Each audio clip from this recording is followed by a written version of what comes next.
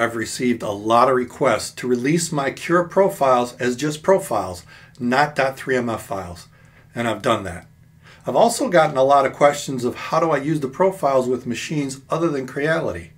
I'll show you how to do that on today's Filament Friday. Filament Friday is brought to you by the generous donations of these Patreon supporters. Now, I didn't purposely make my profiles so they wouldn't work with other machines. It just evolved that way. Let me explain it by showing you how to add my profiles to a Neptune 2. If you want to add a new printer to Cura, you go up to Preferences, Configure Cura, and then slide down to Printers. Then you click on Add New, Non-Network Printer, and then you can scroll through all the different printers. Let's say we want to add an Elegoo Neptune 2. Click on Elegoo, there's Neptune 2, just click Add, and it's added to our list of printers. If you click on Machine Settings, you can see all the settings that are in Cura for that machine. But if you try to use that machine and you have my profiles installed, when you click on Profiles from the drop-down, you're not going to see any of my profiles. They're just not going to show up. The only way they show up is if you select a Creality machine. Let's just click on Creality Ender 3. And here's all my profiles that are in Cura, but it's not being recognized by the Neptune 2. The reason for that is back in 2019, around Cura version 4.20, they added the Creawesome mod. Now this was a great plugin or add-on that created a lot of extra profiles and features for Creality machines. But it broke the Creality machines away from other printers within Cura.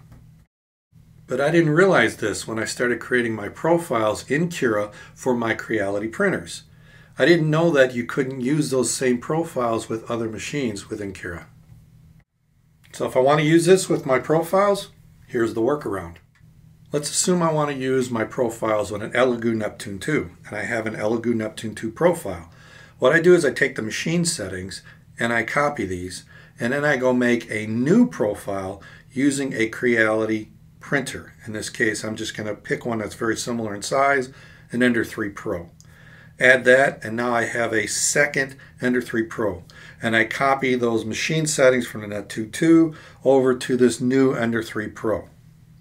And then once I got all those settings to match the Neptune 2, then I'll go in and rename the name of that machine profile. So I'll change it from number 2 here, Creality Ender 3 Pro, to Neptune 2, and then I'll add in parentheses Filament Friday or FF, so that way I know it's a modified version. Now I have released my profiles as just profiles now. So it's just an STL file and a profile. I'll put links to that in the description below so you don't have to do the .3mf. So let me show you how to load that. Open the link and it should take you right to the profiles. This is a 0.28 extra fast. Just click download and it's going to download a .zip file to your computer.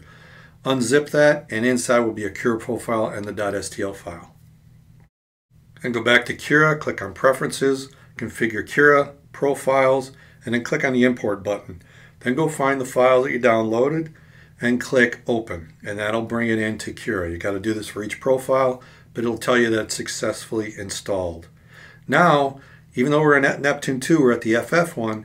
Now when you go over to the drop-down menu for profiles, you'll see all the profiles that you loaded, and you can use them with your Neptune 2. So if you want to use my profiles with another machine other than Creality, that is one workaround that does work. I use it all the time.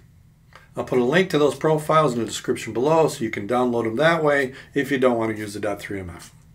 If you like what I'm doing here, maybe check out some of the other videos popping up. If you want to help support the channel, Patreon is one way, or just buy through the affiliate links. It all helps. And if nothing else, click on that Filament Friday logo and subscribe. I'll see you next time right here at Filament Friday.